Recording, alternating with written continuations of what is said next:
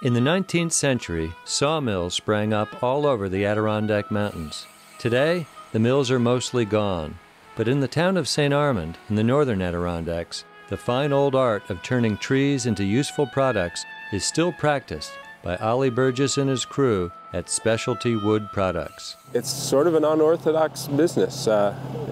By virtue of its name, you can guess we do the specialty stuff. I learned a long time ago the best way to beat the competition is not to compete with the competition. So we try to fill the gap between what the big box lumber stores do and provide all of those products and services that people can't find elsewhere. The nature of our business is very diverse. As we walk around, you're going to see piles of saw logs mixed with piles of 1-inch diameter cedar logs. We have a huge inventory. Our parameters are we only work with local species. If it doesn't grow within 35 miles of here, we don't want to deal with it.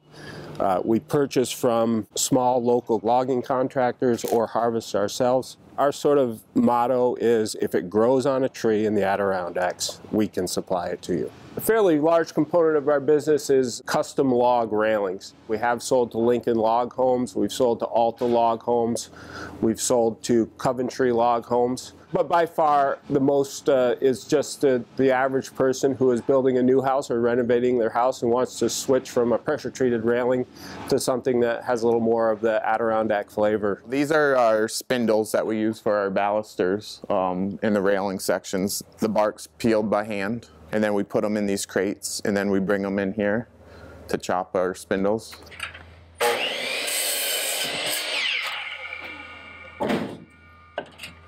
So the ones that are too short, we just set aside and save them because we use them for our diamonds. Basically, someone would do this and fill the wheelbarrow full, and then they bring the wheelbarrow over here, and this is where our tensioner is.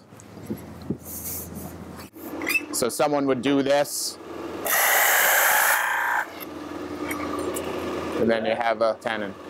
And these are all set to 2 inches. So after they're all done, we would bring them over here, and someone would set them up on these benches, and then we use this grinder here, and we grind the knots off because a lot of people don't like the sharp knots on them. You know, we're making railings for inside of people's houses, their decks, so they don't want to hit their hands on those.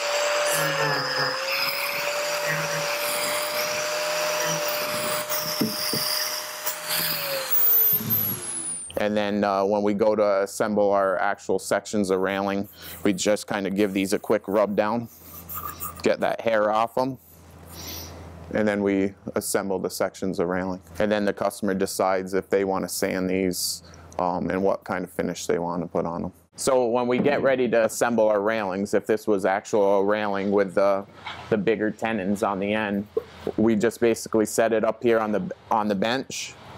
We just put them in that hole like that, and then we get a top rail.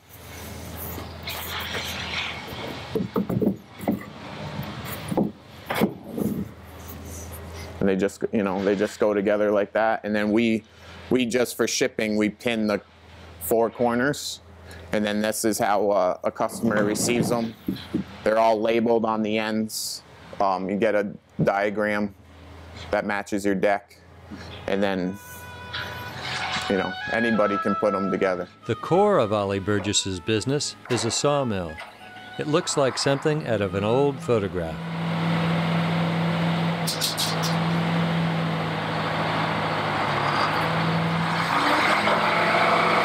My sawmill is called a pantograph mill, which is basically a little computer console which has a number of buttons and switches that everything is done with electric and hydraulic motors. So to go through the litany of what happens, we put the logs on the deck. The logs will go onto what's called the log deck, which is basically 3 tubular steel columns with a chain on them.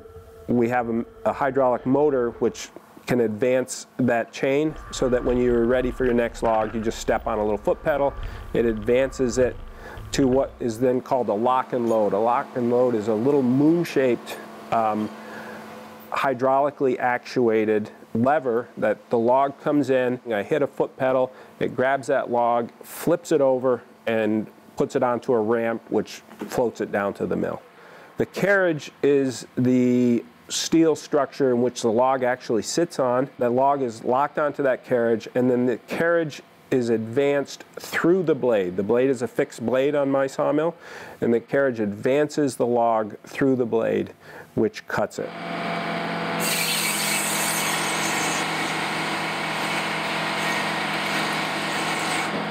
Stevie's going to be running what's called an edger.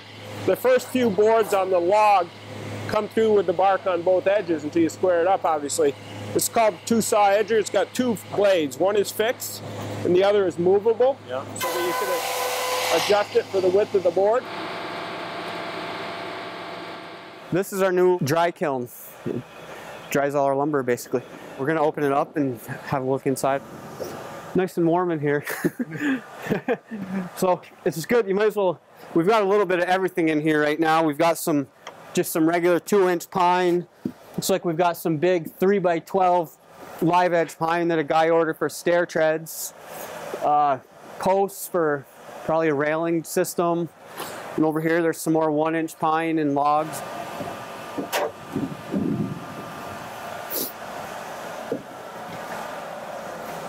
To maximize the efficiency of it, we try to pack in as much of our own lumber as we can just to fill it.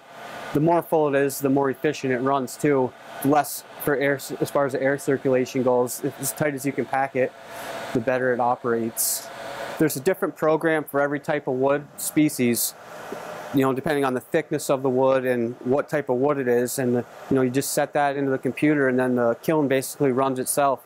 It tells itself when to raise the temperature and lower the temperature, let steam out, and it tells us basically when the wood is dry. Ollie Burgess's customers have a name for the local native woods he and his crew mill and supply to them. It's spoken fondly. They call it Ollywood. Ollywood is sort of a name that I didn't coin, but I don't mind it. For Ollie Burgess, the success of his specialty wood products business is a dream come true. He loves the work, treasures his customers, and prides himself on creating good jobs for good people. We really enjoy hiring high school students, college students, but we also are pretty proud of the fact that in this little town of Bloomingdale, we support families. We will not hire somebody if we can't offer them enough money to make a good living. I love it. It's every piece of wood, every log is a little different. You see some really unique pieces of wood come off the end of the sawmill. If you like to be outside and like to work with your hands and like to build things, this is a good job. I love coming to work every day. You may or may not know, I used to be a scientist. I worked at the Trudeau Institute. I liked it. Now I love my job. Other people go to work and they work for 50 hours a week. I come and play for 80 hours a week. And I've told my children, I've expressed to all of them, if you want to be successful, find what you love to do. Find what you're passionate about, and you'll find a way to make it happen. This is just fun. I play all day long.